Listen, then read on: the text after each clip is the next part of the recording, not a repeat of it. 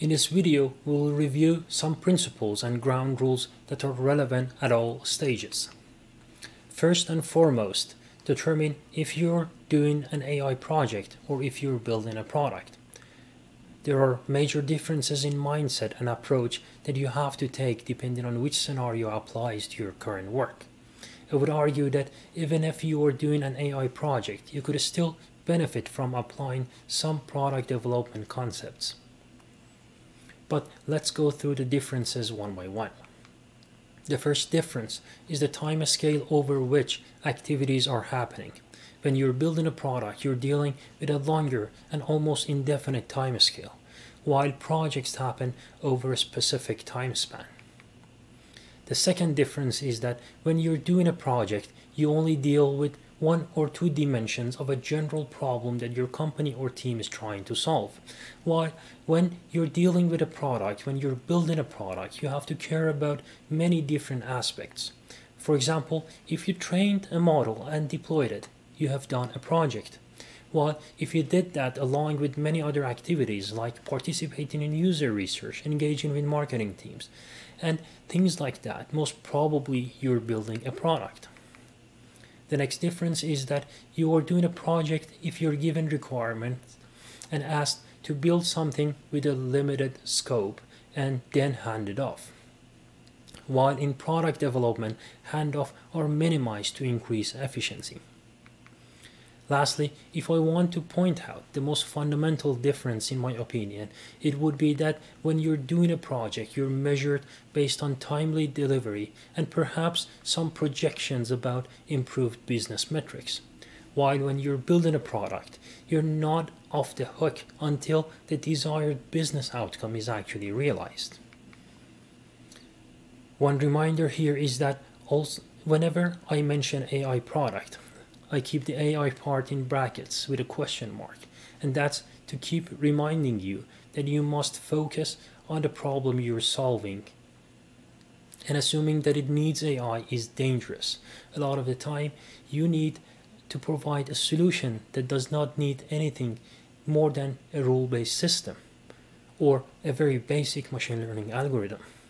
It's only after the introduction of a solution like that that it is safe to think what advanced algorithms can be used to improve the solution, and only based on data and the feedback you're collecting. With that out of the way, let's cover our 10 rules.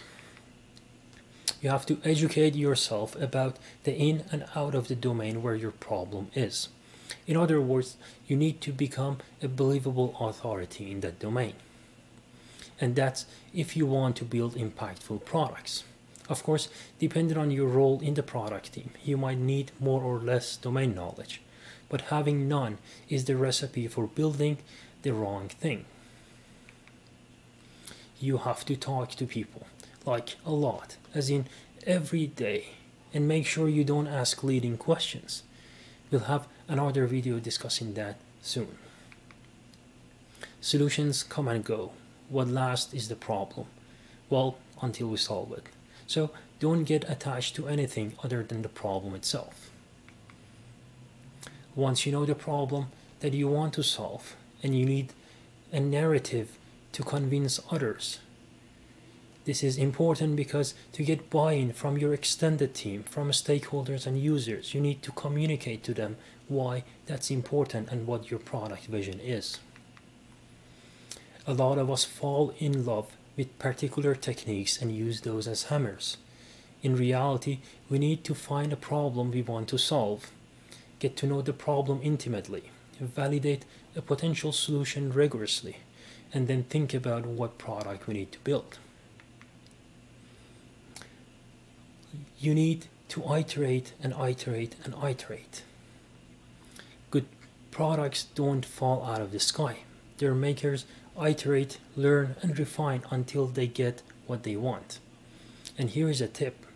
If you think you have nothing else to validate, think harder. It's critical to have success metrics. Otherwise, how do you know in what direction to move?